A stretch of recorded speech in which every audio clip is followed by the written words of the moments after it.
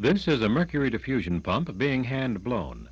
While it is an 13-part research tool, it is not unusual for them to be made in laboratories, but it is unusual for them to be made by a woman. Mrs. June Johnson, Ball State University, is one of very few women glass technologists in the country.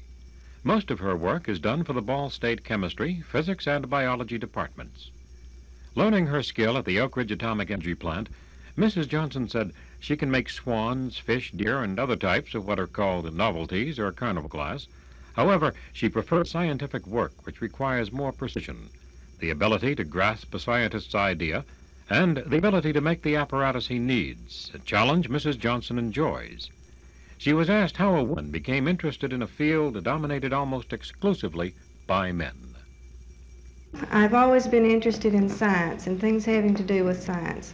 And this glass blowing is a good way for me to be around the kind of environment that I like and the kind of people that I like.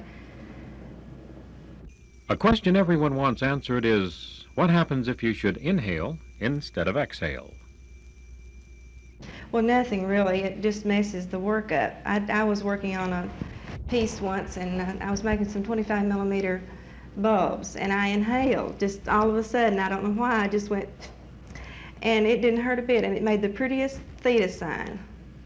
It was really pretty. Jim Nickerson, Ball State News Bureau.